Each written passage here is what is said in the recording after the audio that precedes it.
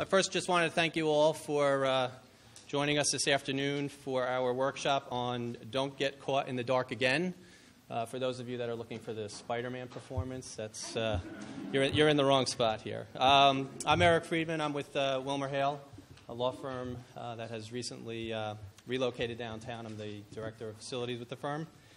I just wanted to first just thank all of you for attending, and certainly thank the panelists for the time that they put into this. We think it's a great informative session on disaster recovery, business continuity. We've certainly seen a lot of these types of events recently, and we continue to learn from them, and we hope that there's some valuable takeaways. Just a few, I guess, more business notes on CoreNet and upcoming information. The May workshop is set for May 1st. It's on corporate real estate benchmarking. It's going to be held at the Steelcase showroom. The workshop will serve as a high-level overview on the processes of benchmarking and data collection, emerging trends, and the value and effects of benchmarking in the future. So we hope you can join that, and we will be obviously sending out e-blasts and notifications shortly. This year's Eastern Regional Symposium should be especially interesting for those of you that are here today. The theme of the workshop, of the symposium is resilience. It will be held on June 17th and June 18th at the Wharton in Philadelphia. It's a great value, 2 full days of programming. End user fee is $195. And the New York City chapter will offer scholarships for those that attend. We encourage you to book quickly. The inn at Penn tends to fill up quickly, and the best time to obviously register for both the hotel and the symposium is now. So please go ahead and do that if you're interested. Today we have Michelle Johnson here from the Office of Energy Management. Thank you, Michelle. Please feel free to stop by at the end, grab a bag. Michelle has some great information on the city's responses to these types of events and other real helpful information. So please stop by, see Michelle. Michelle, thank you again. Just wanted to introduce today's moderator. Alan DeShillo is a colleague of mine. Alan is with Sherman & Sterling. He's the director of global real estate. He's also a member of their firm's BCP SWAT team. I tend to reach out to Alan a lot for advice on all types of facilities and operations matters that we do in the legal industry. Alan's firm also hosts the CoreNet Legal Roundtables, which have been very valuable for the members that participate in that. So thank you, Alan, for that. A little background on Alan. Alan was a real estate attorney at Morgan Stanley, where, among other deals, he was responsible for the largest lease at World Trade Center, 1 million square feet. Worked on real estate and insurance issues following the 1993 bombing and the 9/11 attacks. He's an adjunct professor at NYU's Masters in Real Estate program, co-author of the treatise Negotiating and Drafting Office Leases, elected to the American College of Real Estate in 2003, and also a former chair of the American Bar Association's Leasing Committee. He is a former New York City chapter president of NACOR and a member of the Global Board, instrumental in the merger between NACOR and IDRC. And Alan also is a frequent speaker on commercial real estate issues, particularly insurance, casualty, business continuity, and leasing issues. And Alan, we thank you for hosting or moderating today, and look forward to the panel. Good. Thank you very much. Thank you all for attending, because this is an extremely important topic as we see in our world of real estate. And I appreciate CoreNet for giving us the opportunity of having this as a forum. At our firm at Sherman & Sterling, we have a saying that this is always number 11 on everybody's list of 10 items. When I lecture, either through lawyers at Practicing Law Institute or my class at NYU, and we talk about casualty insurance issues, I always warn everybody that there's nothing more boring, dull, than doing casualty insurance clauses and going through casualty insurance issues, but nothing more gut-wrenching than getting that call on a Friday afternoon that there's been a fire, a flood, a bombing, a plane in the building, a hurricane, anything like that. So it's something that is not on anybody's top priority list, so it takes a lot of planning and work on it. And we have an excellent group of experts who are going to take you through each aspect of this very important topic, and wrapping it up with the head of our BCP planning, Tony Reeve, at Sherman and Sterling, to give an overall idea of what it's like to run an organization like that. Our first speaker is Ellen Storch, who's a partner with the law firm of Kaufman Dolowitz in Long Island. She represents clients in all areas of employment law. She defends international, national, local employees. In addition to litigating on behalf of clients, she gives daily advice on the wide range of laws that govern and affect real estate relationships.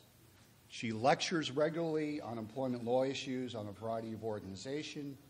She has served as an adjunct professor at the New York Institute of Technology. She's a member of the National Association of Insurance Women in Labor and Employment Section.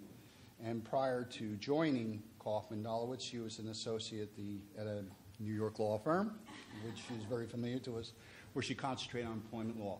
Please join me in welcoming Ellen on this very important topic of labor relationships and employment issues in business continuity. Thank you very much.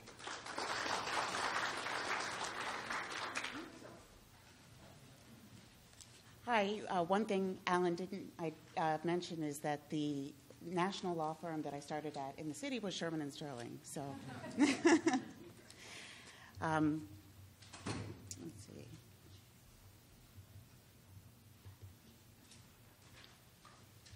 Okay, I may need an IT specialist to help me with this disaster recovery. How do I get to my PowerPoint? There's a printout of my PowerPoint in the blue folder that hopefully you received.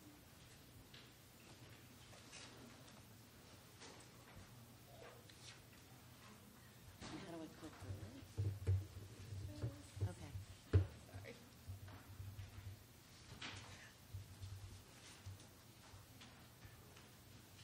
Okay, we actually set that up just to show you how smoothly things can run. I'm going to speak very briefly during the 10 minutes that I have and just cover an overview of some of the important HR employment law issues to be mindful of when dealing with any kind of disaster that will affect your workforce. I'm going to cover communicating with employees, how to pay employees, be mindful of the wage and hour laws even through the worst types of disasters, and the legal obligations with respect to leaves that you have to or may have to permit employees. And then a quick overview of some ways to set up assisting employees who suffer during disasters. Communicating with employees during any type of business interruption.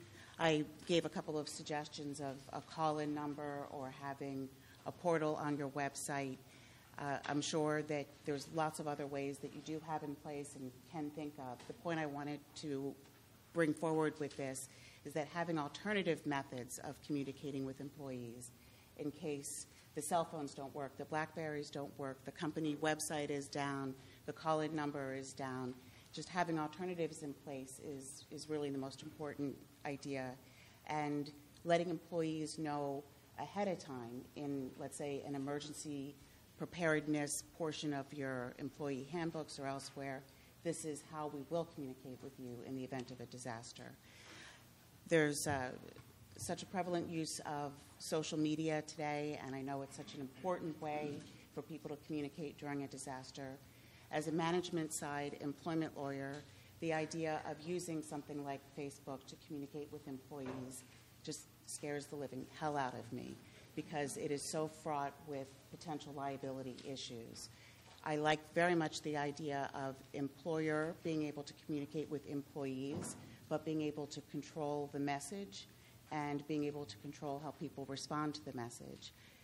Facebook has just changed the entire face of employment litigation today, and the idea of employees being able to post in response to employer posts is really just fraught with liability for employers. So my view is anything but that. How do you pay employees when they miss work? they may miss work because they can't show up. They may miss work because your operations have shut down. Whatever the case may be, there is a significant difference between your payment obligations to those employees who are exempt, meaning not eligible for overtime, those who are paid a salary, and those who are non-exempt, meaning they're paid by the hour, they're eligible for overtime for all hours worked over 40 in a week. With respect to non-exempt workers, you have to pay them for every hour worked. You don't have to pay them for any hour not worked, whatever the reason may be. So if you come up with arrangements where if your business is shut down and they can work remotely during a disaster, make sure that you have in place some mechanism for them to track the hours, the time that they've worked, and that you're paying them for all time worked.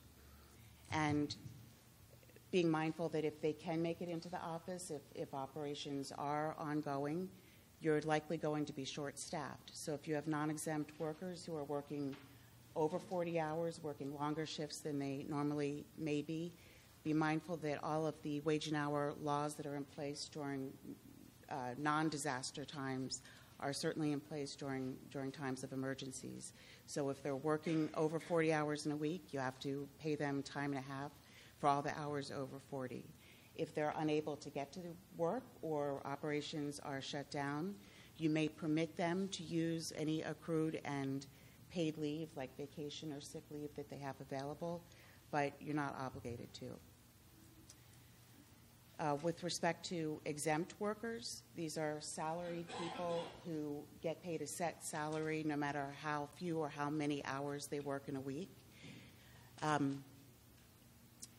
If an exempt worker works any part of a week, whether it's 15 minutes, an hour, or 60 hours, they have to be paid for the entire week. So in the case of Sandy, which I believe was on a Tuesday, right?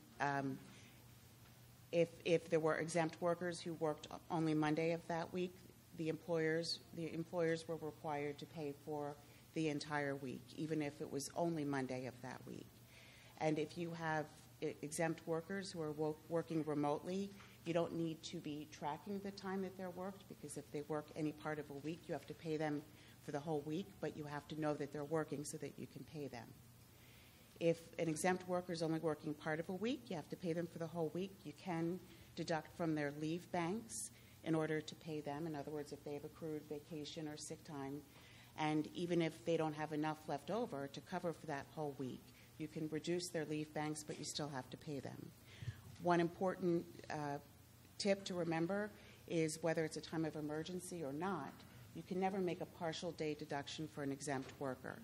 And if you do so, you risk the loss of the exemption, meaning that they could have been properly classified as exempt. If you deduct them for a partial day during a disaster, they are now going to be considered a non-exempt worker who's entitled to pay for every hour worked and overtime for every hour over 40.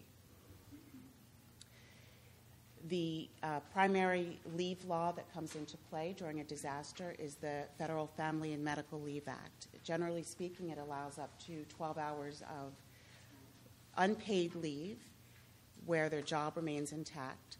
And if an employee suffers a serious health condition, let's say is injured in the course of a disaster, or has an immediate family member who is injured and suffers a serious health condition, they may take up to 12 weeks of leave. That leave is unpaid unless your policies provide otherwise. But this is one of the laws that's important to be mindful of when leave comes up during a disaster. Military leave is another one.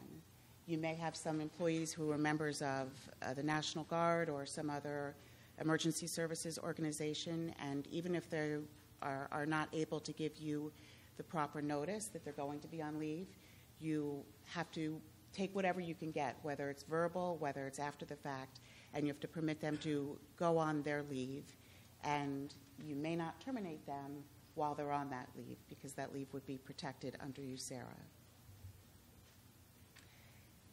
Employee handbooks are an extremely important tool.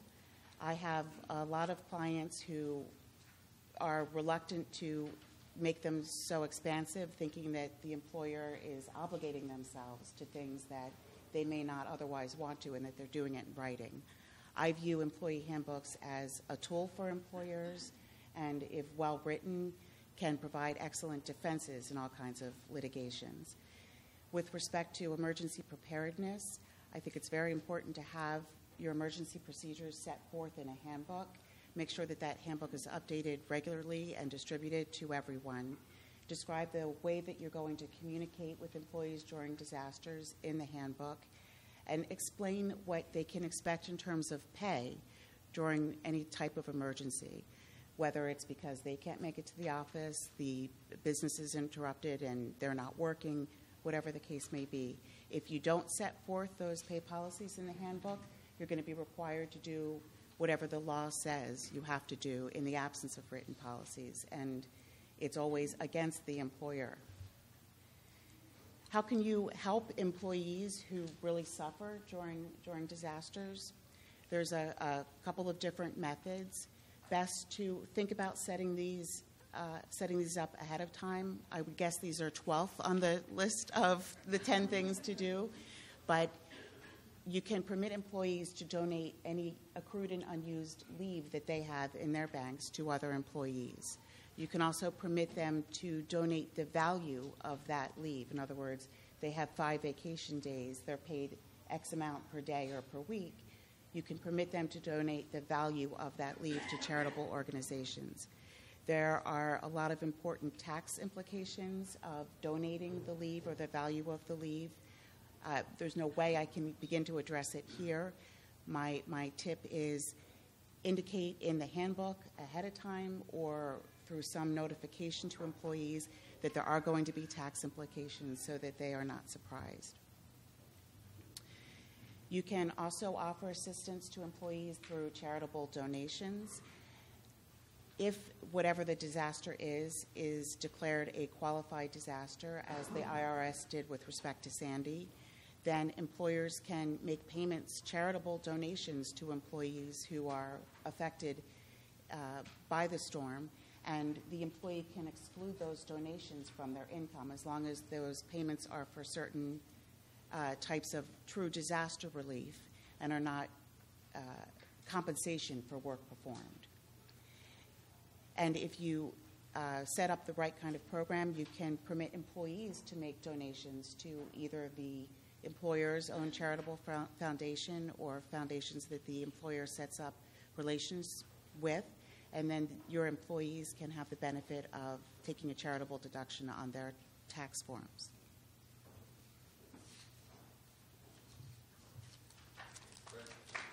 I was talking so fast, but I kept seeing those 1-minute signs. So I guess we're going to take questions at the end. Okay, thank you. Thank you very much.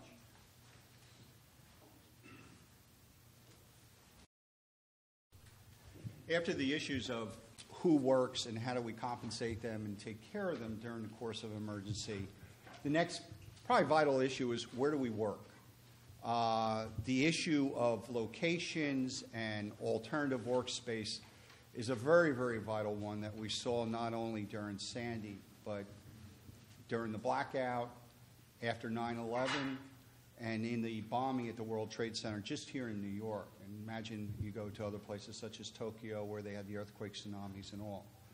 Peter Gorey will be addressing this. He's a commercial real estate professional, over 25 years of experience in construction and management experience. He's currently a senior vice president in property management of Sherwood Equities. He's also been a property manager for a major global bank. He's led as director of facilities construction for Emigrant Bank in his prior experience. Along with his current duties at Sherwood Equities, he teaches as an adjunct professor at New York University. So please join us in welcoming Peter as one of our speakers.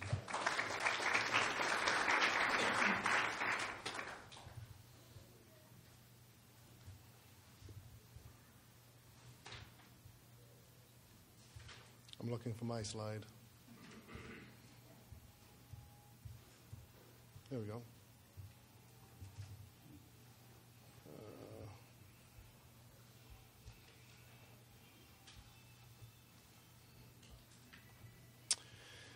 I figured I would start off with, I like to plan, like most of the people here in this room, for situations. And I found that by making a list and not meaning to take the top 10 list from a common TV show that you mostly watch in the evening, but this is an example of where I start planning my disaster recovery or my BCP planning with the different organizations that I worked with.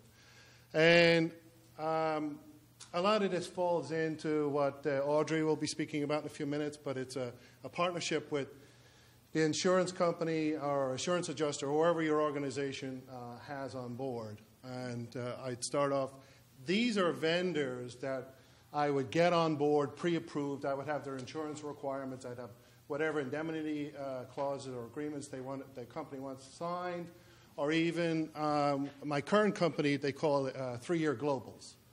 So I will find a disaster cleanup company. I'll get them on board. I'll have a 3-year global agreement signed up with them, make sure their insurance is on board. As we all know, they're the first responders with Sandy. They're the guys that will come in. They will take the first 6 inches off the sheetrock, pull up all the carpet, start the dehydration procedures, drying out the different spaces, the tenant spaces. The lobby, starting to take the marble off the wall because all the contaminated water went up behind the marble. Generally, your cleanup guys. Following that, Sandy has taught us plumbing services. High-powered gasoline, believe it or not, pumps. Pumps that are as big as a Mini, that you will, with fire engine hoses, start pumping out your basements. Because that's what got nailed downtown, a lot of the flood areas during Sandy. And in that follows the next grouping, electrical services. One of my previous companies, Kip Stowski, had 33 Whitehall. 33 Whitehall had 6 feet of water in the lobby, which meant the entire basement was just flooded out. Like every other building down there, the elevators got damaged, but mainly the switchgear. What Kip Stowski had and this is where we learned it from, they had an electrical contractor already signed up. And the property manager and the senior facilities guys were standing there day one with an open PO in his hand. And they started ordering the switchgear. They were probably one of the first 5 orders that were placed for switchgear replacement equipment for downtown. As the days progressed and other buildings started placing orders, the lead time went from 6 weeks to 6 months because buildings waited 2 days, some 3. Kip Stowski was able to get new switchgear on site in 3.5 weeks. The full installation in 6. Full service restored to the building in 8. There's still buildings downtown that are still waiting for switchgear to come from the factories because they waited 3 days, a week for the corporate and also the owners of these buildings to kick in and put the rubber stamp on it, say, yes, get this order in. Get it done right away. So it's just an example of when disaster hits, how quickly we and the vendors that we already have on board, with the backing of the people we report to, be it private owners, which is most of my career, or an institution like Credit Suisse or Immigrant Bank, who I also worked for in similar situations. Getting to talk to the person that says, yes, Peter, go ahead with that $2 million job. Go ahead with that $500,000 replacement. Get it done as quickly as you can. And it applies to all of these items. Generator services, for anyone that's controlling generators or responsible for generators. It's great that the generator starts for you and you're getting your IT up and running, but I guarantee you, on staff, you have nobody familiar with that equipment when the oil pressure starts going up, when you're starting to have an issue that it's not syncing on the right sine wave with the electricity. Having the proper maintenance agreement with your generator maintenance company that as soon as that disaster happens, he's got a guy on site with a parts truck parked on the street. That no matter what your issue is, you have a qualified professional there to support you. And it's really not a lot of money that gets added to your annual maintenance contract. But you should be cognizant of it.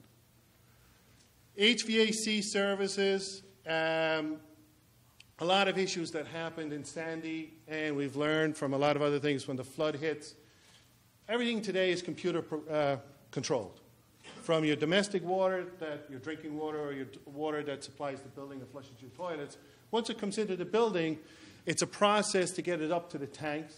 It's a process through computers and relay boxes, or what I call control panels, that electrically interact, turn the pump on, pump the water up, and get it to wherever it needs in the building. The same token, you have fire alarm panels down in the basement, and you have BMS. For anybody that's familiar, a computer system that runs, monitors, and controls your entire air conditioning system from cooling towers to data centers. Usually it's a panel hanging on every floor. The main panel that feeds or communicates with the entire building is usually in the basement. What happened with Sandy, once the basement flooded out, all buildings lost all control. They no longer, not only could you not get your elevator up and down or no power, but I couldn't get water up to the tank to feed to the bathrooms. No drinking water, no sinks, no water.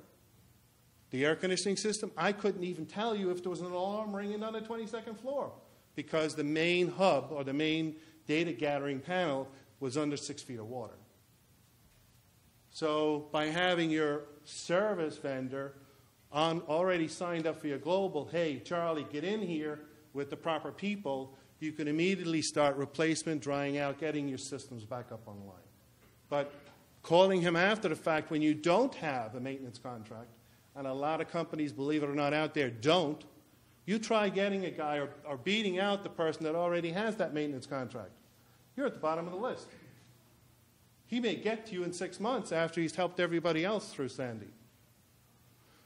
Communication. There's another slide a little later in this, but communication has become huge. I have a property over here on 41st and Lexington Avenue. We had power, we had light, we had elevators, we had heat, we had air conditioning. We didn't have phones. There wasn't one tenant in the building had phone or internet service, including my lobby, fire safety, main fire alarm panel.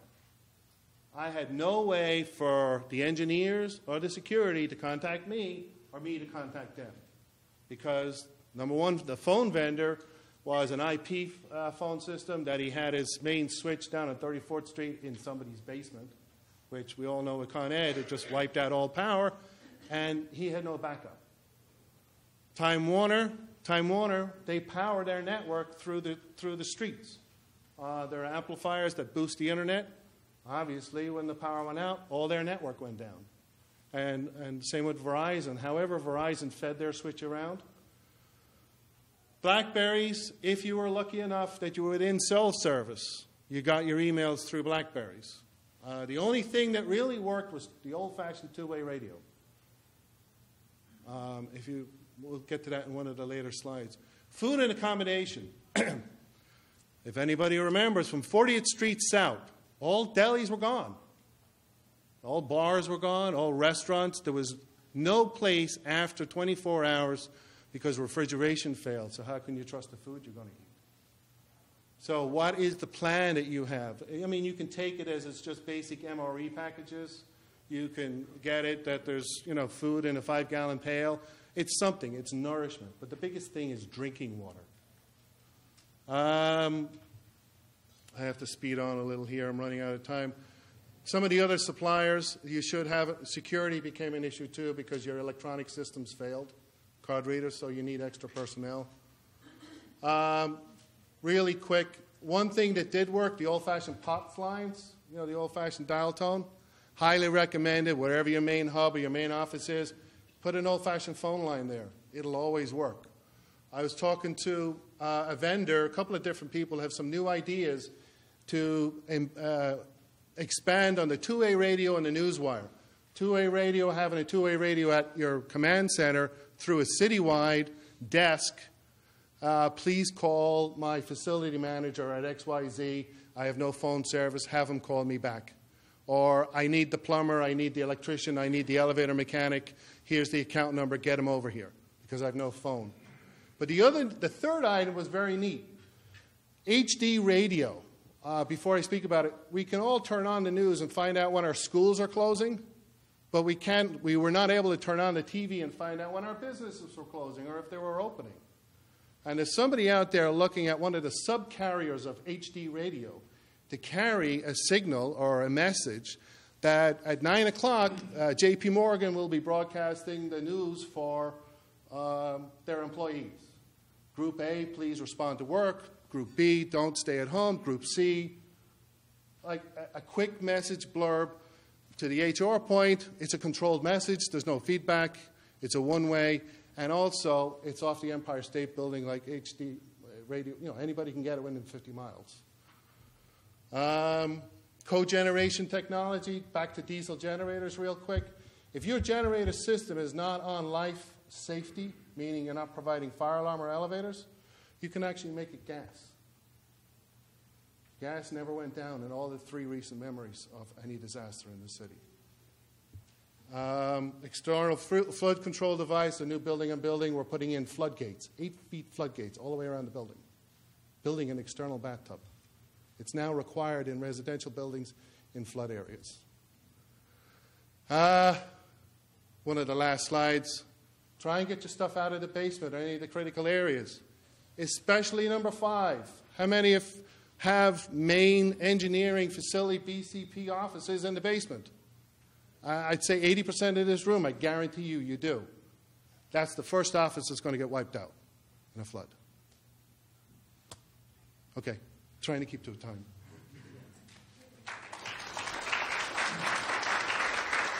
We'll have questions, opportunities to ask Peter and other panelists questions during the session right afterwards. So there's an awful lot on your area we could talk about. Peter made a lot of reference to communications failures, and an anecdote we had was 9/11. Those of us who were in the Trade Center were not able to communicate because of, if you had cell phones, they didn't work. The only things that really worked were pay phones on the street, or if you had a new invention called the BlackBerry. BlackBerries worked. A few people had it. Fast forward to 2012. And those of us who were on a SWAT team for Hurricane Sandy were equipped with BlackBerries, which supposedly were going to work, found that we couldn't communicate even with our own SWAT team members, and many of us had to go to other towns to try to find hotspots for it. So the notion of how do you communicate with your own people, let alone your organizations and emergency services, is extremely critical in this notion of business continuity planning. Peter touched on it in his remarks. Our next speaker, Michael Rickton, is an expert in this field. He's presently a senior account principal at MTM Technologies. It's an IT infrastructure consulting and full-service integration support company. He's the founder and principal of DataVox Technologies and was instrumental in growing it to a leading IT infrastructure consulting group within the tri-state area. He does consulting for major financial, education, healthcare, pharmaceutical sectors, and I think he'll probably be the person, hopefully he'll be able to answer this dilemma of what is going to work during the next disaster and what's the communication we're going to look for. So, Michael, please come up and let us know.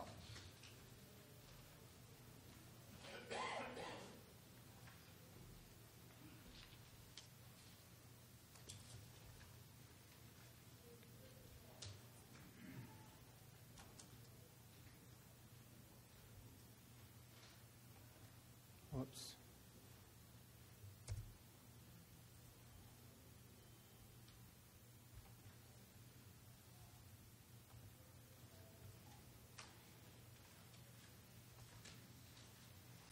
Well, Alan, first of all, thank you very much for moderating. Much appreciate all your kind words and all the attention to detail. I'm the token geek in the crowd today, so I'm going to try and move through the material that I have as quickly as possible. The communications aspect is certainly very critical. What a lot of folks are finding is also equally as critical is what goes on with regards to their back-end IT infrastructure that supports all the computing. And essentially, I'm going to touch upon that as well, and I think during the Q&A, we can also talk more about the communications element as well. So in the 10 minutes that we have, I'm going to touch upon the definition of disaster recovery from an IT perspective. We're going to talk about the scale of disasters that folks are having to contend with. I'm going to talk a little bit about the technology evolution, and I could spend days on this, so I'm going to do my best to try and cram it into the time that we have today.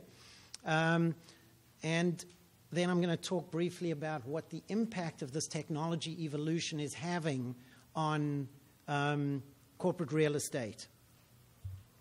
So talking about what the scope is, from an IT perspective, all we care about really is what services do we need to deliver to the user community, to our different corporate staff members. The other thing we're focused on as part of that is what we call the RTO, or the recovery time objective. How long is it going to take for our DR platform to be ready for end-user access? RPO is the recovery point objective. So when those DR systems are fired up and ready, how current will the data be?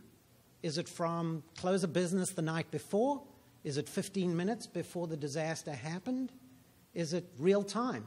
Now, obviously, the cost of putting those different platforms in place and getting immediate, instantaneous recovery with data that's absolutely current as of the time of the disaster, those costs tend to go up significantly. So every company needs to decide what's important to them and what's needed.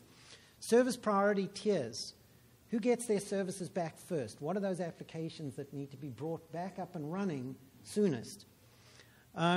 Delivery method. How are people going to get access to those applications? As far as the disaster scale is concerned, if we think back to the World Trade Center bombing in '93, it was essentially confined to a single large facility. The challenges were there was a central office in the basement, so it did take out quite a bit of telecommunications infrastructure, which did affect surrounding companies as well. But essentially the damage, the physical damage, was contained to that one facility, and there was no neighborhood physical impact. And then we wind the clock forward a bit, and I think this kind of set the standard for what folks were planning around from a disaster perspective. And then we all of a sudden look at 9/11, and now all of a sudden, ironically, it's the same facility, and we're talking about not just facilities within that campus, but neighboring facilities as well. And I actually had a client that diligently was based in this building right here, and diligently every day took their backup tapes and put them in a vault in the basement of one of the banks that was in the World Trade Center. And they did this religiously, never thinking that not only would their office have an issue, but the bank vault that was so secure would actually get wiped out as well. So the scale of that disaster, which now took out the whole of downtown pretty much with all of the communications infrastructure and power that went with it, shifted in people's minds.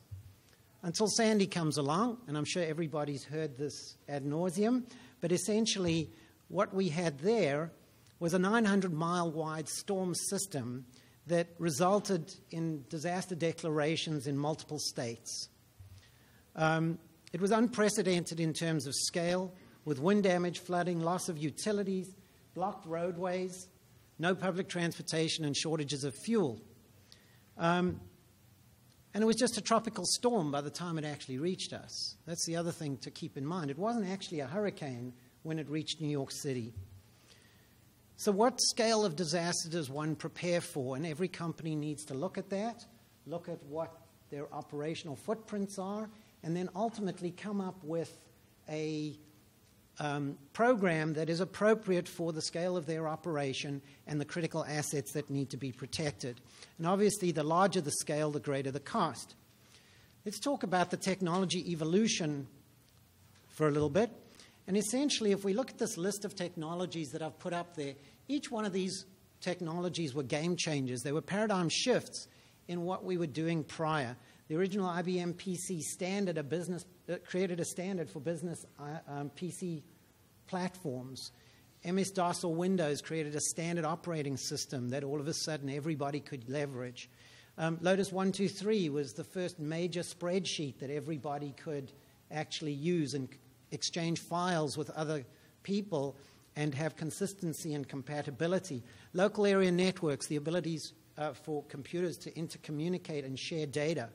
The World Wide Web, all of a sudden it goes global, and we can now post something and it's accessible from every corner of the planet. The high-speed WAN, a lot of fiber optic cable was buried in the streets and enabled high-speed communications across wider areas, which added a whole lot more flexibility.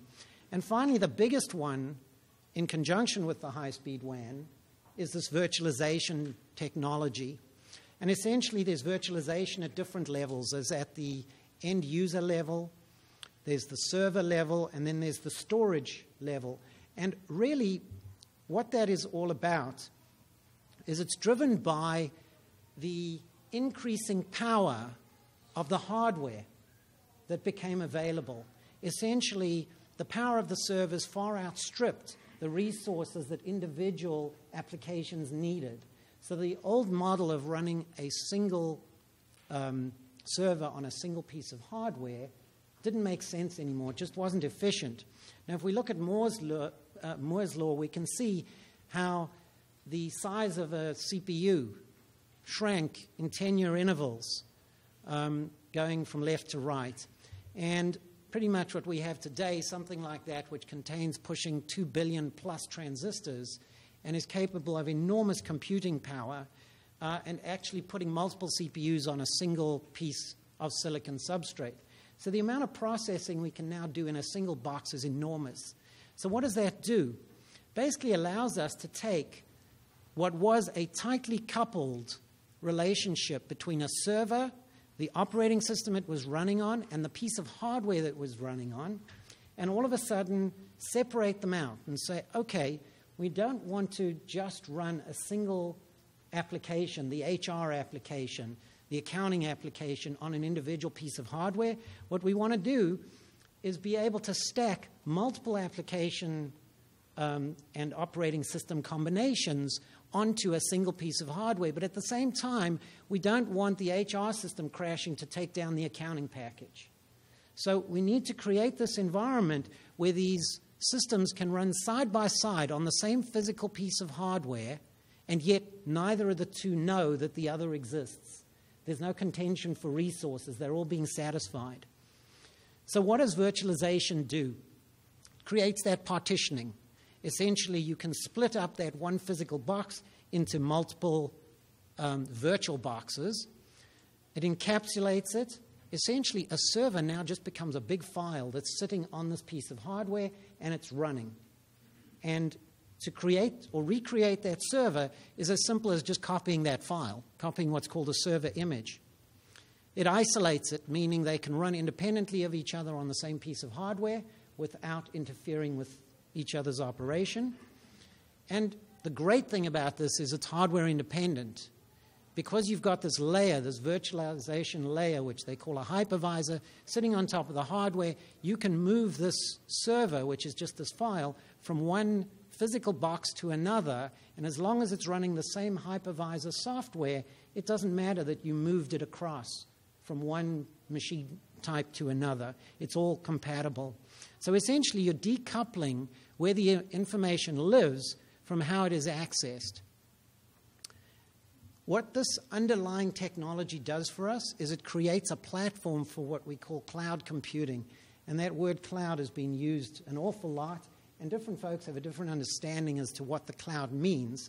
But essentially, if you take a data center that's fixed in size, and we've got resources there, compute resources and storage resources that we can put to our use, essentially what happens is we are limited in terms of how flexible and how elastic that environment is, because we need to now start adding cabinets, power, cooling, etc. On the other hand, if we go to a cloud provider, and there's some names up there, Amazon.com is one of them, Salesforce is another, Terramark, etc. These are companies that can provide you with servers on demand such that you can fire them up, tear them down as and when you need to, and you just pay while you're using them. A meter runs, sees what resources you're using, and basically this provides you with an almost infinite capacity and elastic efficiency. So essentially it allows your data center to scale without you having to make any investment in all of the stuff that we all love so much, those servers with those cabinets and all the cabling and the power and the cooling, etc. So what is the impact on corporate real estate of all this? Essentially, business operations ultimately depends on the information technology infrastructure, which in turn sits on the physical infrastructure. And that's what the real estate folks have to ultimately provide for if you're going to have your own data center facilities.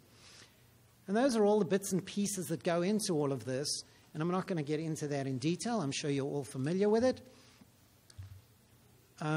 But essentially, it's a bit of a headache, and it's always a long lead item.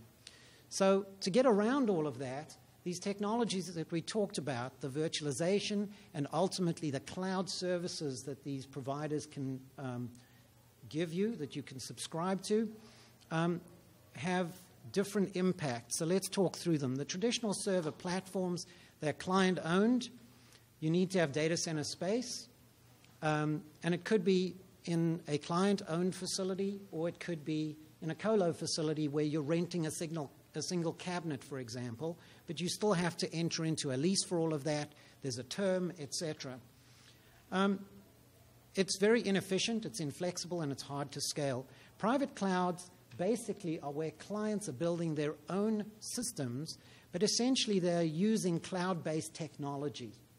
So all that virtualization stuff that we talked about earlier is essentially the underpinnings of that architecture. And as I say, the client owns the equipment. You still need the data center space. Again, it could be your own facility or a colo. And it provides all the efficiencies and benefits of cloud technology, but the client is fully responsible for the care and feeding. Hosted private cloud, that's where you go to a cloud provider and you say to them, I need 10 servers. And they'll fire them up. They'll give you the amount of CPU power you need, the amount of memory, the amount of storage space that you need. And you can then operate on all of that. You don't have to worry about any real estate at all. You don't have to buy any equipment.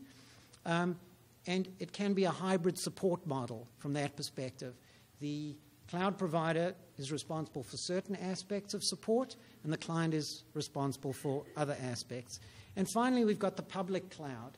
And that's the Amazon.com, which is out there. If you need 300 servers tomorrow in order to run a weather model or some sort of DNA modeling exercise, you can send your data up there. You can fire up 300 servers. You can crank your calculation, take your finished model back, shut down all those servers, and you pay the bill for using 400 servers for X many CPU minutes.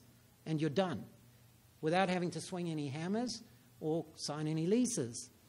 So that type of elasticity is tremendously appealing. A lot of people are looking at that because it's very cost effective. Right now, the biggest concern with that is security. And ultimately, there's no real estate involved in that model at all. So the costs on that model are extremely compelling, and that's what everybody is waiting with bated breath to see when that is going to actually reach that level of robustness where that security concern can be satisfied. Thank you.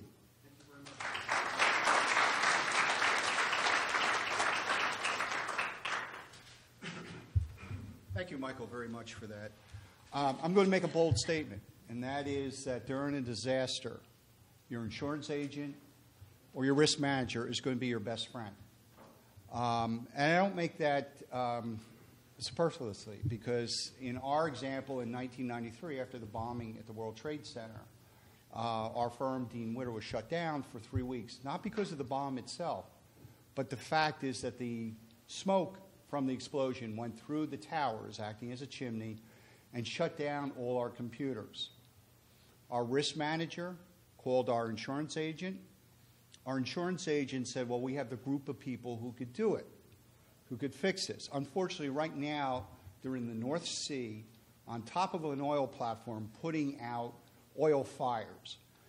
3 days later, they showed up, and they went through and scrubbed out the entire tower so that our computers could get up the day that it had to run.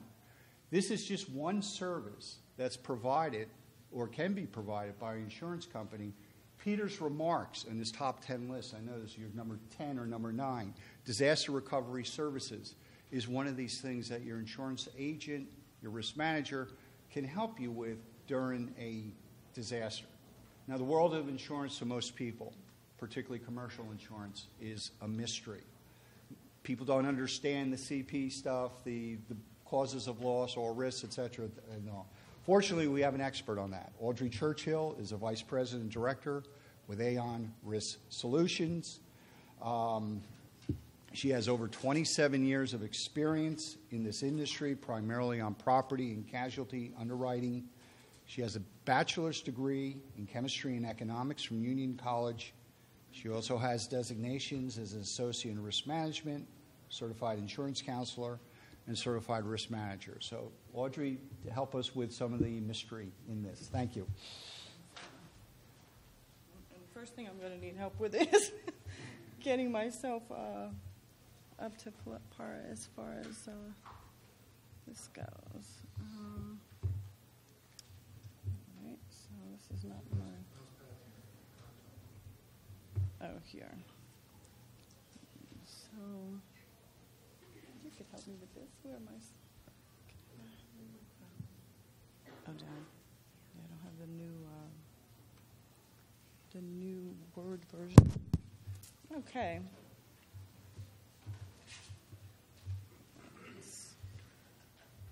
So, let's see if I can just...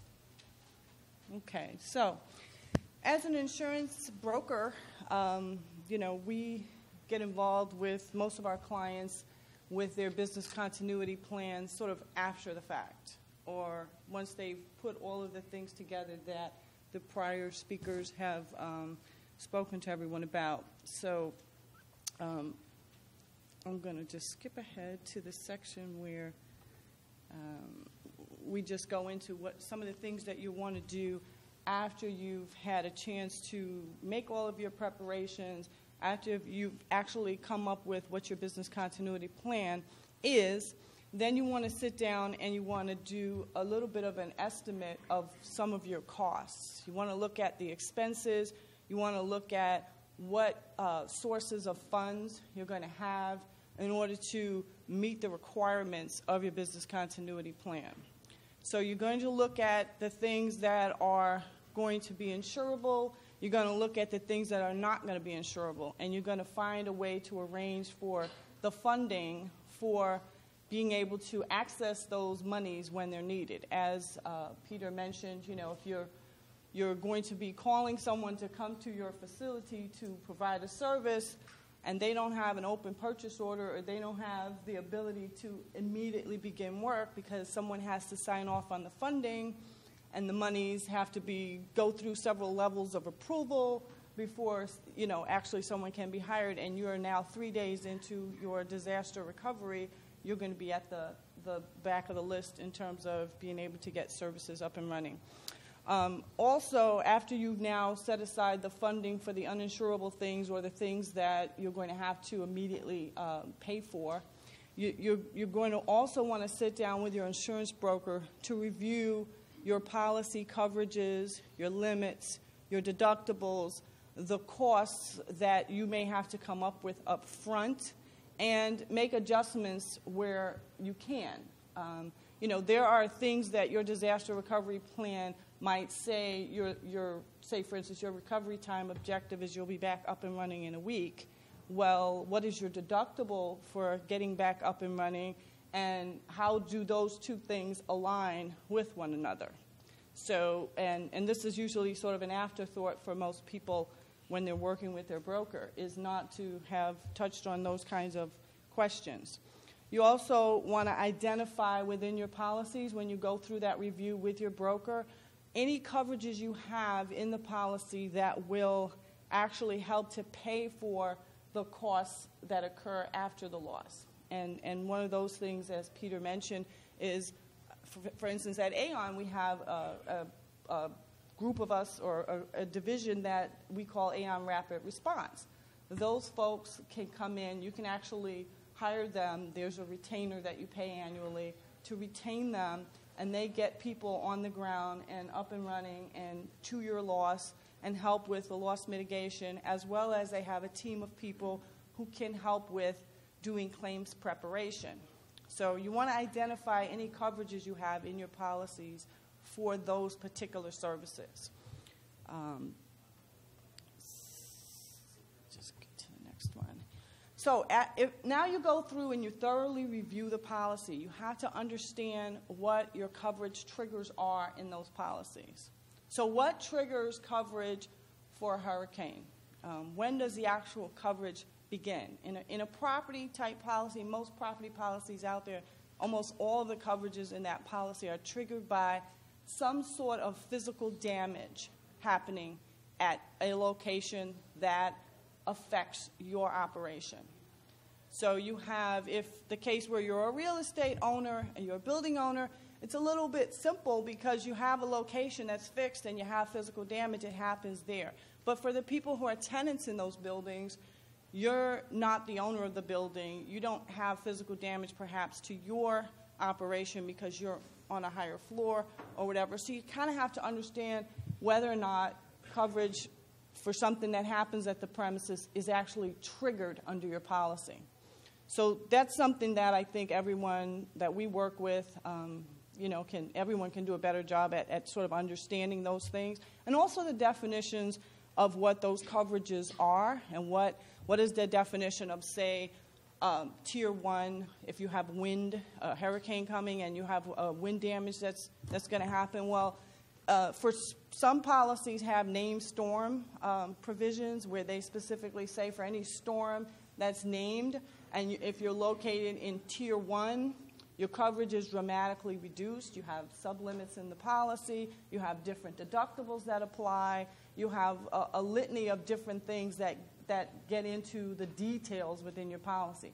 And as they say, the devil is always in the details. So if you don't know the details, then you're going to be dealing with the devil pretty soon.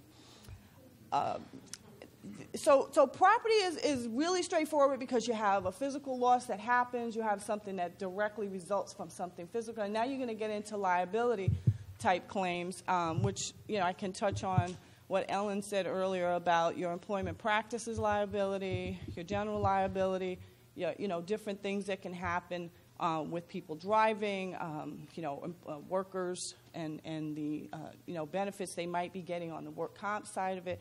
But really keying in on the fact that the insurance policies that are out there can help you in addressing some of these things. For instance, if you buy an EPLI policy, which is an employment practices liability policy, most of the carriers will provide services on the risk management side to work with your firm and perhaps a law firm to go over your employee handbook.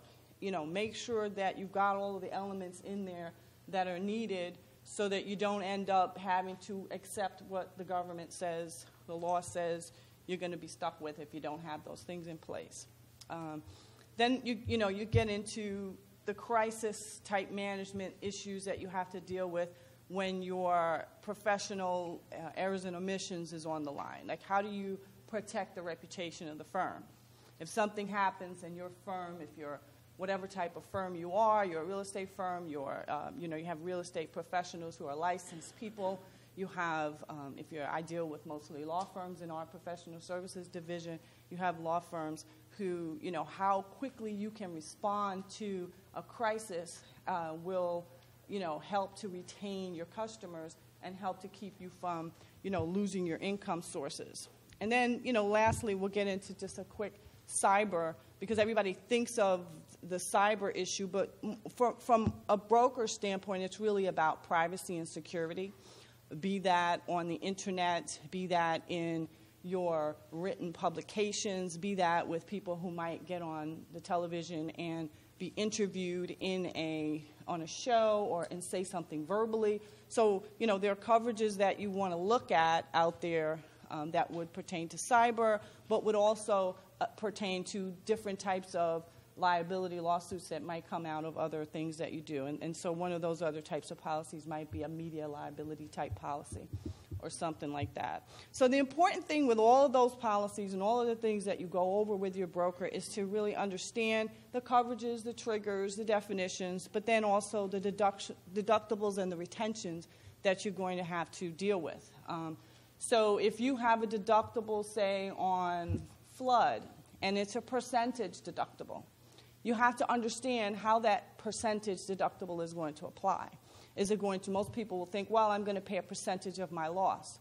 Well, not usually. Usually you're going to pay a percentage of what was at risk. So if you have a $10 million building and you have a 5% deductible, your deductible is going to be 5% of the $10 million, not of the actual loss. You might have a partial loss, and so you're thinking, oh, I'm just going to pay 5%. That's a small amount, but actually that's not probably how your policy reads. So you really have to read those policies. And, you know, I make a joke when I see my clients and I deliver their policies, and I say, if you're having trouble sleeping, pull this book of policies out, start reading it, and you'll fall right off to sleep. And that's my standard joke, but the truth is they really need to read the policies and go through all of the details within those policies. So then, you know, at the last, I guess, part of the business continuity plan that we might get involved in as brokers is, you know, just making sure that you've designated a team of people who are going to be in charge, who are going to have the authority and the ability to immediately start doing what it is that your business continuity plan says you need to do. You know, they have the ability to write the checks, you know, start using the funds, and they don't have to call up 3 levels of approval to start accessing those funds. And maybe that's a line of credit that you have. Maybe that's actual funds set aside in an account. But you have to be able to access that account too. So if you're going to use electronic means and everything is shut down, you know, it's going to get a little bit difficult. So you have to think about those things and have the right people who are decisive too, you know, who really feel comfortable in making the decisions and moving forward. So then you also have to make sure that those people have the resources they need. So, you know, they have a laptop, they have a dedicated internet source, they have the ability to use electricity when needed. So some of your key people who might be on a SWAT team, actually have generators at their homes if that's where they're going to be, if that's going to be where they're commanding things from, or wherever you might set up a separate command center where they report to. It's really amazing to me for a lot of our clients where they're setting up, say, a hot site, or, you know, they're duplicating their computer systems at another site, and they place that hot site close to someone's house, maybe out on Long Island. And their offices are in the city, and so if we have a hurricane, not only is the hot site going to be wiped out, but their Manhattan office is going to be wiped out. But the reason they set the site up there is because it was convenient for that person to get there, because they really didn't think about, well, what are the different perils that we might have happen if there's a hurricane? Is that really the best place to locate the hot site? So taking that all into consideration, but also making sure that the people who are going to be working on that actually have all of the dedicated resources that they need. And then this one is really important, and Peter again and many of the other speakers spoke about, but is also contracting with the vendors ahead of time and putting that as an embedded cost into your business continuity plan. You know, pay the retainer up front. You know, just put that into your total cost of risk, whatever, you know, your objective is, and really make sure that that's understood. So also making sure you have emergency equipment and supplies, you've purchased them, you have them all in place so that when the loss occurs, they'll be ready to go. So prior to a loss, and I was actually at a symposium the Thursday before Sandy hit, and the keynote speaker at that symposium was Bruni from the Office of Emergency Management, and he was preparing us all for the storm that was coming. And he basically said in front of all of us that they were preparing for a Category 2 storm with a potential surge of 23 feet or something in that range. And the storm, when it hit, actually wasn't even a Category 1 storm, and we ended up with something like a 13-foot surge. So, I guess perfect storm-wise with the tides and the moon and the stars and everything that sort of lined up, we ended up with a much less of a storm, however, a lot more damage than we all anticipated there would be. So what we did that Friday before the loss occurred is we sent out emails to all of our clients telling them, here are the phone numbers that you need to have for your insurance companies to report the loss. Here are our emergency phone numbers. Here's your policy numbers. All of the information that all of your, say, SWAT team members might need to have on hand and readily available. We sent that out in an email blast like the Friday before the claims or the storm actually hit. Monday, before the storm hit, I was on the phone with several clients talking about things that they needed to do because by that time we knew, okay, it was going to hit. It was a little bit more clear as to exactly what was coming our way. And so, we did talk to several clients about, contacting their vendors, doing things, and talking about setting up systems within their company to prepare for what was going to happen.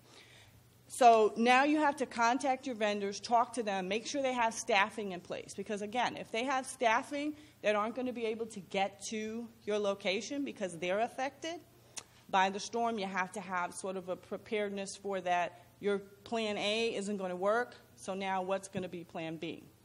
Because even your vendors are going to be affected. And something as large as a hurricane, which affects an entire region, I will tell you most insurance companies are not prepared for really responding to that to the level where we would all think. We would think, okay, it's going to be a hurricane. They're going to be ready to help us. Well, it's going to take them a long time to ramp up, and so you're going to need to be prepared for that. So if your insurance broker hasn't contacted you and given you that information, then I'd get on the phone or the email and contact them. Distribute the critical information from your broker or that you might already have, and set up a separate accounting code in your accounting department to capture all of the wages, all of the costs that you're incurring during and after the loss, so that you'll be a little better prepared for putting together your claim once you've been able to return back to work, and provide specific instructions to all your people in terms of, you'd be surprised how many people had laptops in many companies who didn't take them home for the weekend, even though they were told, we all knew on the news there was a storm coming. By Thursday, we were being flashed by the mayor, there's going to be a huge storm coming, and a lot of people left their laptops at home. And then the ability for people to be able to work without relying on internet connection or any communication connection for a period of 3 to 5 days, we think is critical. Like just being able to do work, like if you're working on specific accounts and you're anticipating a hurricane coming, being able to continue doing your work even if it's offline is sort of important for a firm. Not to rely on only being able to get into the company system to do your work is something that we're seeing is critical for people. So, and make sure that the employees know, as Ellen said, what type of time is going to be compensated, how are they going to record the time that they actually are working, and how many hours are they going to, not be able to record because it's not work-related. For instance, if your kid couldn't get to school and you had to do something to take your kid somewhere, that might be something you might allow them to take, and be compensated for, or that might not be hours that they can log into whatever time system you're keeping.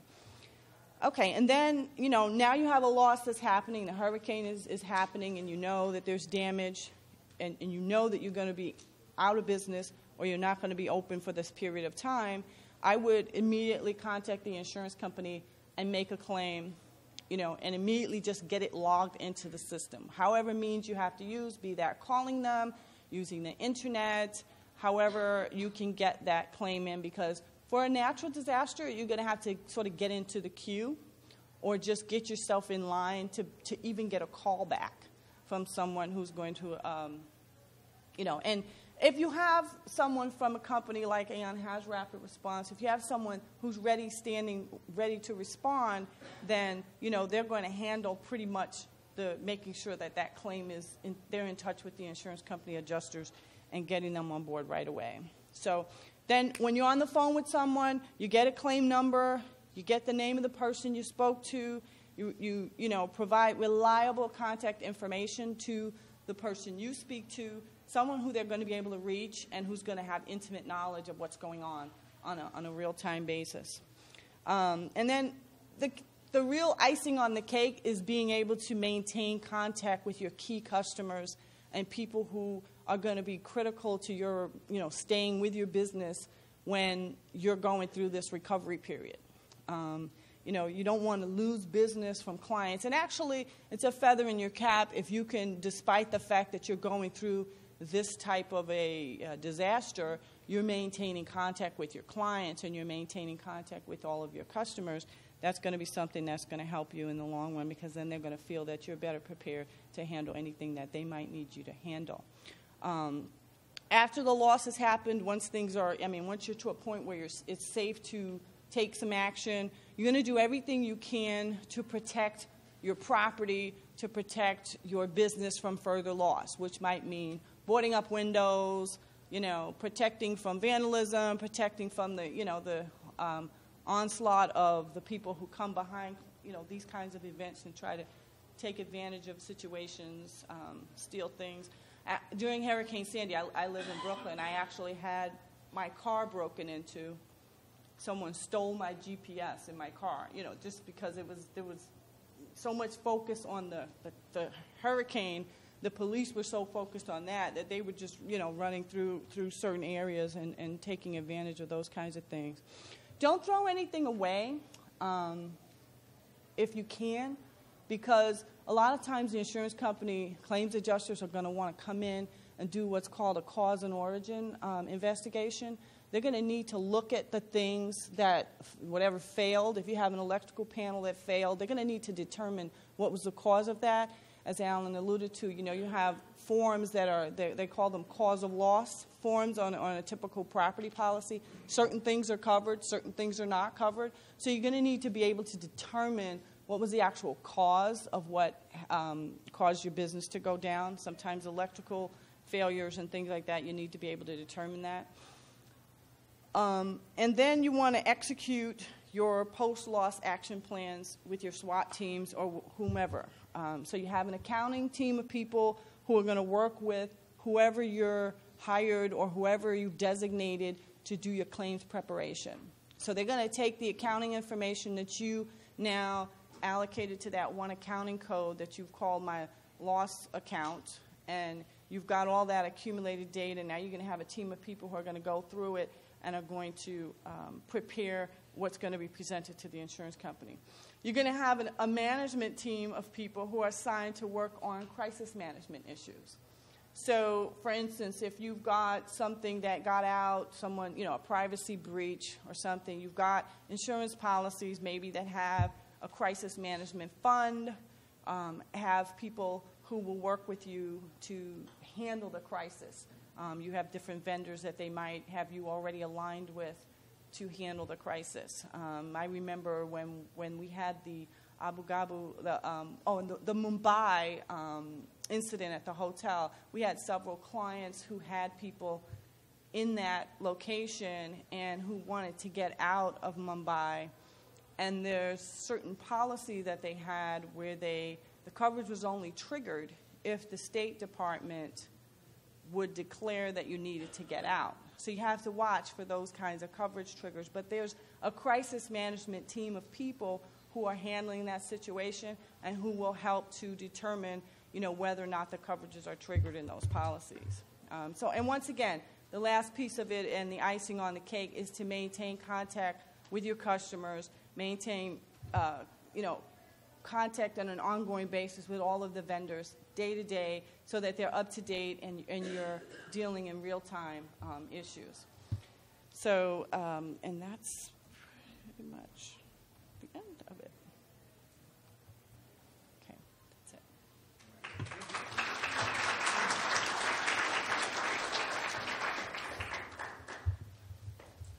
Following the 9/11 disaster, there's an interesting statistic, actually a terrifying statistic, that based on a survey that was done by CoreNet and published in the Wall Street Journal, only 38% of corporations surveyed had a business continuity plan in place, having a plan in place, only 1/3, let alone having a response team, an organization, etc. I think we found the need for such a response team either informally or formally based on the recent instances. Tony Reeve is one of these people. She has a full-time job as a manager of global business continuity planning for our firm, Sherman & Sterling. This is a rarity, I think, in the world of BCP, a full-time person. And I have to say, working with Tony for the last 6 years, it is a well-justified position. She's held this position since 2004. She's worked closely with our IT, GTS team, the Michaels of the world, and the Peters of the world in working on technical and real property disaster recovery planning. Under her leadership, the firm has qualified as a partner in preparedness with the New York City Office of Emergency Management. She holds a certified business continuity professional certification. She's a member of the Contingency Planning Exchange and Association of Contingency Planners. She's a member of Nassau County Community Emergency Response Team. She's worked on disasters from manhole covers in New York City through earthquakes, tsunamis in Tokyo, Sandy, etc. So she has a wealth of knowledge and an example of the justification of a firm's or corporation's attention to this very important business. So before you come up here, Tony, I just want to make sure you watch the wire here because we have a room full of lawyers and insurance people being videotaped. I hate to see a disaster here from CoreNet.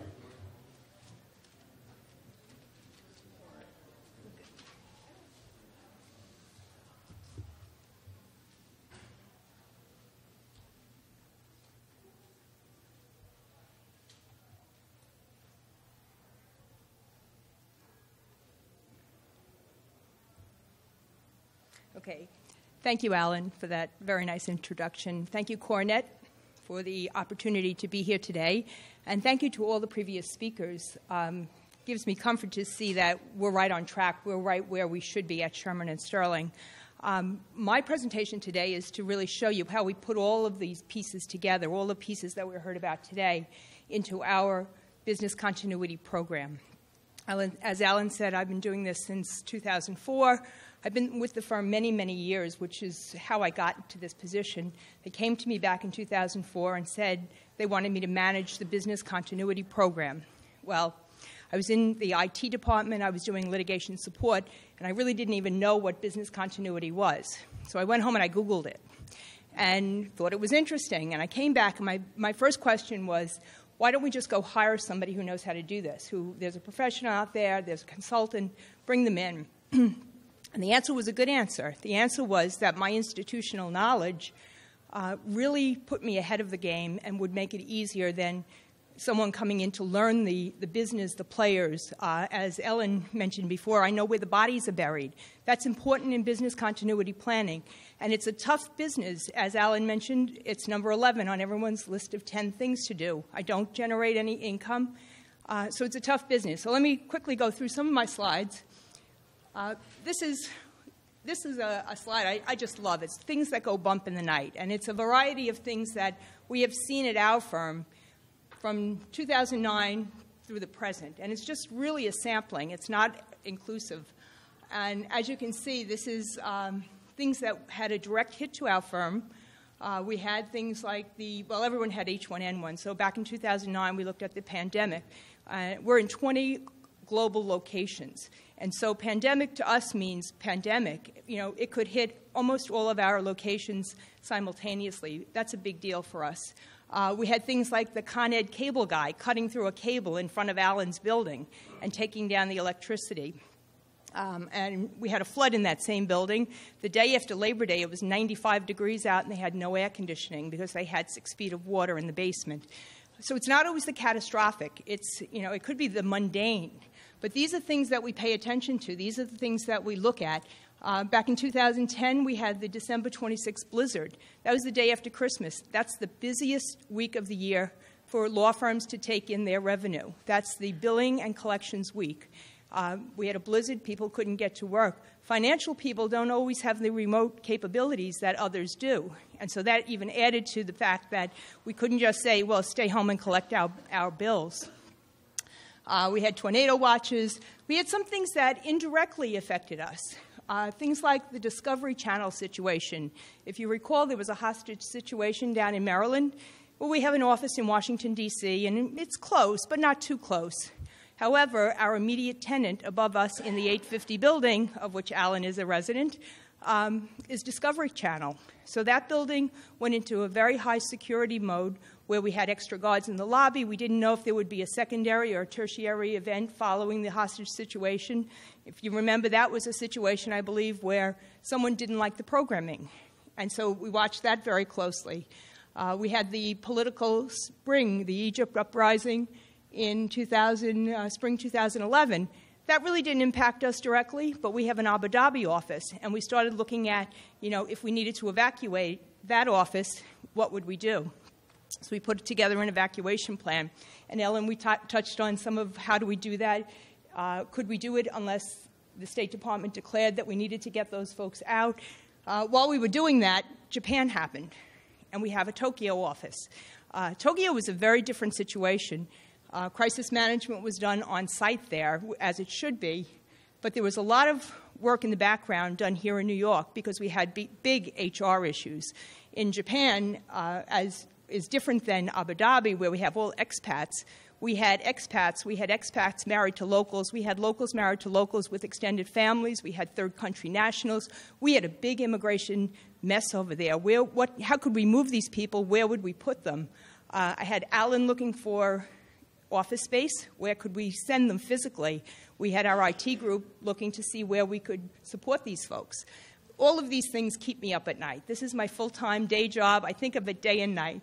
And then, of course, we had Sandy, catastrophic, unprecedented in New York City. I'll come back to this a little bit later in the presentation to give you some real good examples on how we managed through each of these events. But first, let me show you what our business continuity program looks like. This has evolved over the years. It's not something that I could instantly put in place. It takes a lot of buy-in. There's a lot of dotted lines around. And so back in 2005, we had technical DR started. Now, we've always done backup tapes. As long as we've had computers, we used to have a system with a vendor down in Philadelphia, and we could take tapes there, and 5 people could come, and they'd restore the financial tapes. 2005, we built data centers. Emergency response, we've always had fire drills, but in 2006, we started to bring them under the program and started to work together. And this was really important to start bringing these pieces out of their silos and into one program. 2007, we started moving away from the old historic method of emergency management where the highest person in the room, the top of the totem pole, made all the decisions whether that person had the ability or the knowledge to manage an event. So if someone who knew what was going on was in the room and a partner walked in, the partner was then in charge. So in 2007, we started moving away from that into a better system of emergency management. Crisis communication. We've always had phone trees. Everyone had paper phone trees. I call you, you call them. We also had a hotline. But in 2008, we brought in an automated notification system where we can blast out emails, voicemails, text messages. We can call your cell phones, your home phones, your business phones. We can call any device you give us, and we can do it very quickly. We can gather information. You can respond to messages from us, and that's a global system that we use. Business continuity. In 2009, we actually got really serious about talking to the business and talking to the critical support functions of the business, to talk to financial services, to talk to vendor services, real estate, and really have them really document some of the plans that they had in place. Many of them had plans, they just weren't written down. And so in 2009, we actually started that endeavor of getting everything documented. And this is all ongoing. It's never ending. So to me, it's job security. This constantly changes as technology changes, and as we talked, I think Michael talked about, virtual data centers. We're moving away from, we're using a hybrid situation now. We're using some virtual, we're using some, real estate. It has to keep moving and changing. So this is our emergency management structure, and I'm very proud of this structure because it works. And it was a tough thing to put in place, very modular. If you look at the green line on the top there, it covers many of the areas that we talked about today. It talks about human resources, finance, information technology. It also includes things that are important to our business. And this goes back to why I accepted the job and why I was asked to do this job, because of my knowledge of the organization. And this is going to be different for every organization, but this is how it works in our firm. What really makes it work is the team on the right side of the page, the SWAT team. Now, luckily, the name of the firm gives us that great acronym of SWAT, Sherman Watch and Action Team. And what that means is the team, sometimes we watch, sometimes we act. And so, for instance, in the Egypt situation, we watched. We were watching to see if something needed to be done, if we needed a response. In Sandy, we acted. And so each situation is a little bit different. And that team, it's got 18 people on it. And people have argued with me that it's too big. Well, in Sandy, we found that it wasn't too big. It was just the right size because, as Alan mentioned before, there were people who weren't connected. I had Alan down in South Jersey running from town to town looking for a signal. I had our HR director in Greenwich, Connecticut doing the same thing. So we had people covering for each other. There was some cross-training that was done, and 18 people really seemed to be the magic number of people to be able to collect information, do an assessment, and make a recommendation on what do we do, how do we handle this. You can see our other members of the team cover administration, business continuity. Let me see, I can put my glasses on. Communications, that's a critical area. During Sandy, for instance, I had 2 communications folks drafting communications. What were we going to say? How are we going to say it? How are we going to get it out there? I really became the facilitator. That's how I view my job. I'm not the expert, but I have the experts on my SWAT team. So my HR person is directly responsible for any HR issues, whether it be, are we going to pay people? Are we going to assist people? Do we need, in an active shooter situation, do we need to bring in grief counselors? That would be done by the HR person. But whenever an event happens or an impending event is out there, this team hits the ground. And I've got ears, eyes, and feet on the ground. They're out there collecting information. They're out there feeding me information. We then feed it into the firm and say, this is what we know, this is what we recommend. And the firm has taken great comfort in this, that somebody is not standing there thinking, now what? Now what are we going to do? What do you think? I don't know. Now we've got some really good information that we've collected. Each one of these folks also has a network of their own. And so it goes beyond the firm. It goes into the human resource director, who has her own network of human resource folks collecting other information about what other firms are doing. And that seems to be the first question when a law firm is managing or making any decision. The first question is, what are the other firms doing?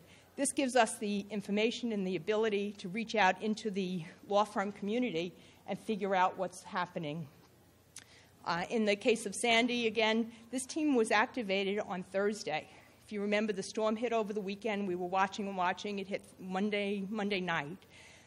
By that time, by Friday close of business before the storm, we had all of our contingency plans in place. We knew how the phones were going to be answered.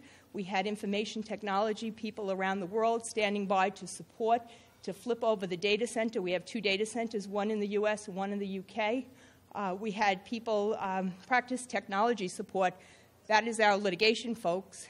And they actually have the role of canvassing the business to find out what's going on. What are the active matters? Do we have any time-sensitive litigations or closings? What's happening in the legal community? That's our business. By Friday, we had all of that information. We were able to relocate people. We were able to stop people from traveling into New York City if they were coming to as a visitor. We moved client meetings, vendor administration. Very, very helpful on this team. vendor administration, we outsource internally some of our very critical services, mailroom, reprographics, message center, support center. All of those folks have extended networks. And so all of the vendors then went out and figured out how they were going to continue to support us. This is a real community effort, the SWAT team.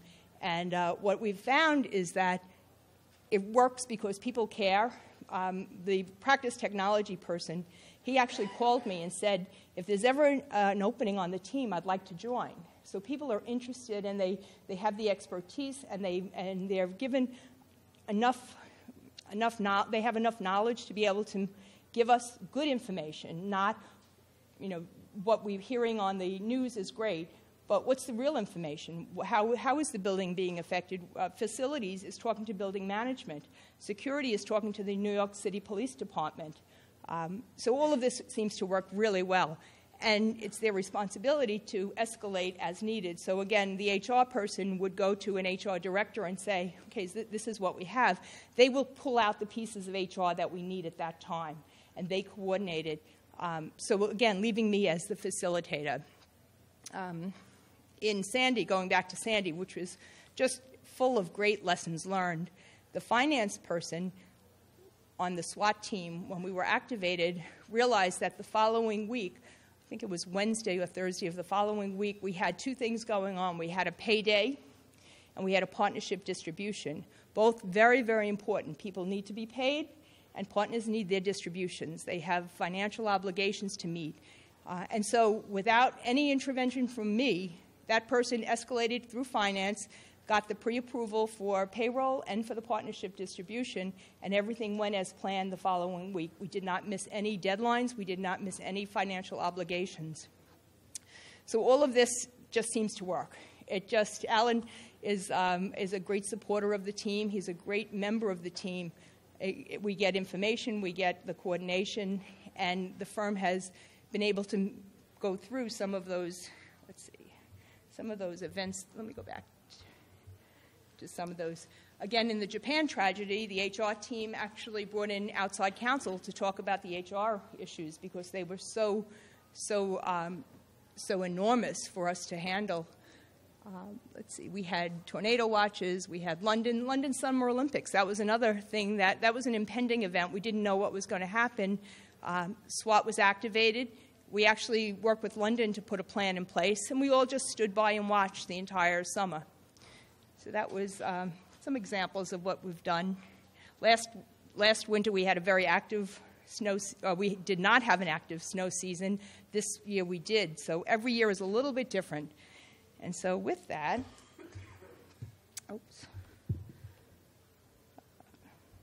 sorry about that. Okay, so we did that.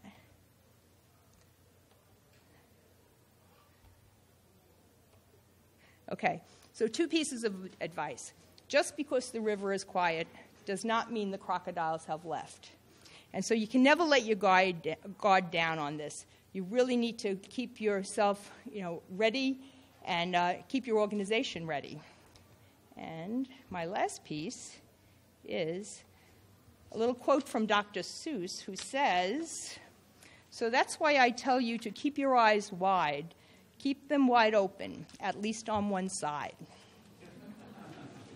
So thank you.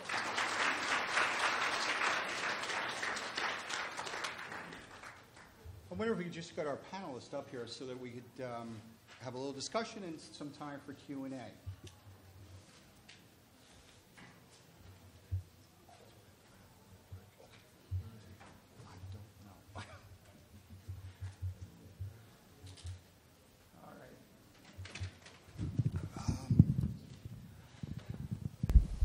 We've got a lot of people up here on chairs with microphones. I think we should be singing a country song. Questions? Yes, sir. My question is for Peter. Peter, with the buildings that you're involved in, I don't know what your role is as property managers or tenants, but my question is that you talked about several buildings. Your experience, the landlords or the property managers, are they considering any recommissioning of those buildings to move the BMS, the tenant generators, the multiplexers, all of that infrastructure that's in the basement, are they considering moving those to other floors or relocating them? And if they are, I guess my follow-up question is, what are the considerations? Are they, moving it to another? Are they moving to a mechanical floor that's on one of the upper levels, or are they considering changing some tenant space into? I got a 2-hour answer. There was my last slide, which I wasn't able to show you. There's many things, and it depends on who owns the building. The building is a triple net lease. What the leaseholders have, are they in a position to renegotiate for another 15 or 20 years? That in turn can drive what the owner does to the building.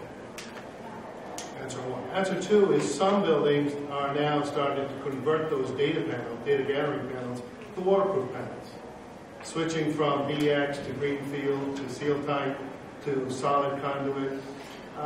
Yes, the more hip, if you will, owners are diligent in upgrades, changes. However, the new building code now is mandating that switch gears are no longer allowed in the basement. So you have to put it on the first floor or above. Another thing, because my current company, I work for a private developer, or manager, is the current code is also that if your building is now in the new revised FEMA map, which I think if you get a chance, go to the FEMA website. If you were not in the flood zone yesterday, you may be today. So, and you will be required to put in the new floodgates. So there's several vendors out there now that have new floodgate technology. Or the last piece to your question that I can answer is with the fire department and with diesel generators and fuel oil tanks in the basement. Unfortunately, the fire department does not want you putting the fuel oil anywhere else but the basement. So that's why I spoke to several people here in the room. If your generator power is solely for BCP and not life safety, life and safety would be fire alarm systems, elevators, and certain fire pumps to maintain the sprinkler system. Then, if it is for that type of equipment, it has to be diesel. And you're kind of stuck with the diesel in the basement, in the tank, and the transfer. However, if you're feeding everything else or anything else, you can go with any fuel you want. Gas is a great alternative. Even some of the bigger buildings are going with new gas turbines, micro turbines. And with that cogeneration technology, you can do all sorts of things. A gas turbine generator, you're not allowed to power a fire alarm system. You're not allowed to power any of your fire alarm safety systems. Peter, follow-up question. And how much preparation is enough? You talked about floodgates. And I heard the story of a landlord-tenant who took the precaution of building 4.5-foot high floodgates. Went to the expense of it. Turned out there in Sandy it was not enough. What are you planning toward? What is being talked about in plan? FEMA is actually driving that. FEMA, with their new floodplain that they're coming up for the different areas around Manhattan, are telling you what your minimum is. It's a great benchmark to start from. To your point, is 4 feet enough? If you're just hitting the mark at 4, prudence dictates you make it 6 or 8. Back to, I forget which panelist was pointing out, how big is your budget? What is it exactly you want to plan for? As we know here in New York City, dollars drive everything. So, and business being out of business, you lose money. Question. Alan, mine is more like a follow-up than a question because the ownership that I work for has several buildings downtown, 3 of which were quite adversely affected. And I don't know, Alan, if you're specifically talking about the floodgates that we had at 180 Main Lane or another building, but our floodgates went up, and for sure we had 10 feet of water coming over a 5-foot floodgate. and our entire basement area was completely inundated with water, as was the lobby. And as Peter mentioned earlier, you get the disaster recovery people coming in there and pulling up the marble and cutting out the drywall and all of the other wood behind it so that there's no any kind of problems after the fact. But the only thing I can mention is that, as Peter said, economics plays the biggest role in pretty much all of that, other than a FEMA mandate. And we're in the process of refinancing 2 of those 3 buildings downtown. And so insofar as we're working with our lenders, the lenders have asked those very questions. And in fact, we've had to come up with plans, be they turbines or gas or however we're going to treat the Class C systems and the diesel. But really, it's kind of a mess, to be perfectly candid with you, because everybody is attempting to, between the government, lenders, and even tenants, who will or won't come to your building if you don't have your generators above the 2nd floor. It's a brand new way of looking at properties, and it's something that I don't think is really known yet. I saw a question over here. Yeah, mainly for Michael, but others can contribute. As more companies outsource to the cloud, quote unquote, what kind of models do you run? Maybe a probability model, for example, where you can determine, or a client can determine, how spaced out server location should be. So, for example, if Sandy is a regional event, and you have servers in Long Island City or by the Meadowlands or wherever, as some people do, where there's a high probability that they're all going to be affected. How do you determine where to locate servers for clients? Actually, that's an excellent question, and something that I didn't get to touch on in my slides due to the short window that we had was, if you took a look at the slide that I put up of the 1993 incident at the World Trade Center, what that triggered was a whole lot of people moving their primary production data centers and their DR facilities into New Jersey. And then when New Jersey ran out of power and space, it kind of went down to Philadelphia, some crept up to Connecticut, and everybody thought, wow, this is great. And then obviously, when Sandy came along, it took care of that one. For the last 3 to 4 years, we've been recommending most strongly that your primary production facility and your DR facilities, from a data center perspective, should be outside of the same geographic theater, outside of the same region. So we're putting a lot of either DR or production into the Chicago area for a couple of reasons. One is the facilities exist, there's power there, etc. Also, a natural disaster that runs up the East Coast is unlikely to impact that as well. We also find that bandwidth between Chicago and elsewhere in the country is pretty freely available and fairly cost competitive. And also the latencies that you see, the delays in transmitting data back and forth between the East Coast and that location and the West Coast and that location is pretty similar. So you have a nice symmetrical behavior to your data network under those conditions. So some folks are looking at Texas as a potential location. Also lots of power, don't necessarily have all the snowstorms, etc., that we have up here, or in Chicago for that matter. But that's the general concept. Question. An insurance question. To what extent does the disaster recovery or business continuity planning affect the policy, like the premiums? Like if you've got a company with a very robust contingency plan and one with a so-so one, do you measure that and get into that when you...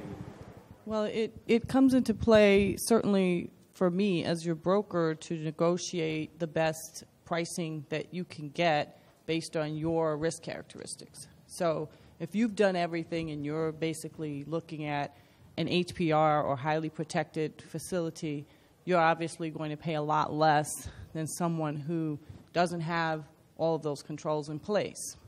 But sometimes that also plays with how well you work with the insurance company. You know, they have loss control engineers that can come out, work with you, And the more they know about your risk and about what you're doing, the better you can expect to, in terms of enjoy better rates than someone who's not participating in that exchange with the insurance company. I mean, that most insurance carriers, as a part of your premium that you pay, you get the loss control services that go with that. So a lot of people don't avail themselves of those services, but might want to consider doing more of that these days, especially since we've got so many changes coming about with the FEMA maps. The insurance costs for flood insurance have changed dramatically, so that is another budgetary consideration to consider. But, if you're in a flood zone A and you're now in the lower part of Manhattan, which is essentially now either in a 500-year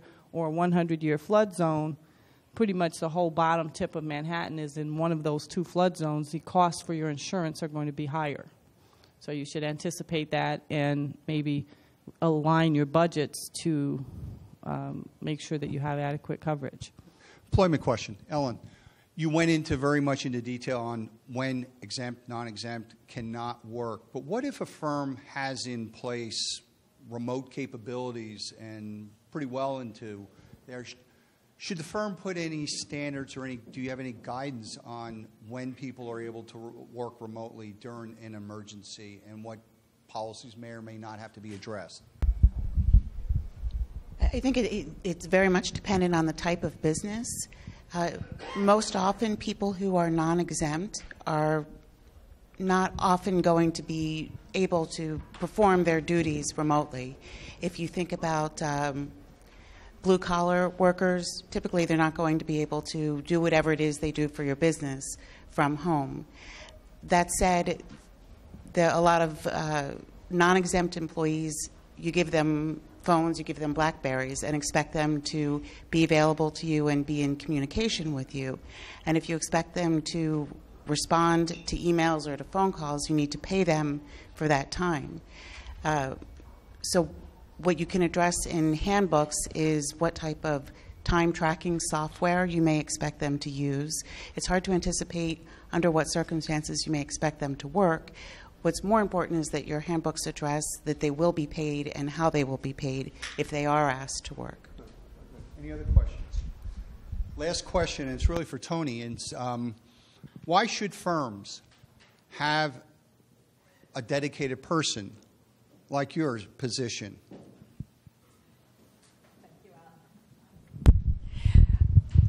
Well, as I pointed out in my presentation, I really am the facilitator of the program. I'm not the expert. I'm not the IT expert. I'm not the HR expert. It's really hard for someone to have that depth of knowledge in each of the areas that you need. And so what I know a lot about each of the areas, but could I build a server? No. Could I flip over to a different data center? No. Do I know all of the HR rules or the insurance information that I would need to know to manage an event? No. But I do know who knows that, and I know that they have plans. So that puts me in the position of facilitating.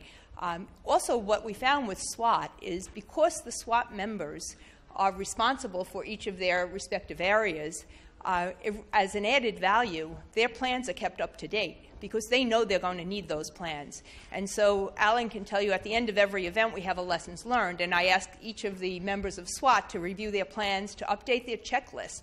Every one of our plans is reduced to a checklist.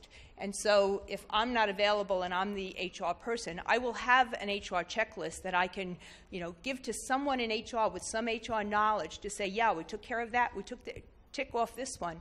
So it really puts me as the facilitator, and I think you need that person to be the one that's not down in the weeds, not looking for the cables under the desk, but really coordinating and facilitating. And that's how I view my role. I'm really the piano player, and it works. It just works. I think that's the end of our program. We greatly appreciate your being here. Hopefully you will not have any need for business preparedness, but anybody who's been in this business more than 4 or 5 years realizes that you will run into it. So hopefully you'll be prepared and be able to draw on the expertise of the people like this on this panel. Thank you very much.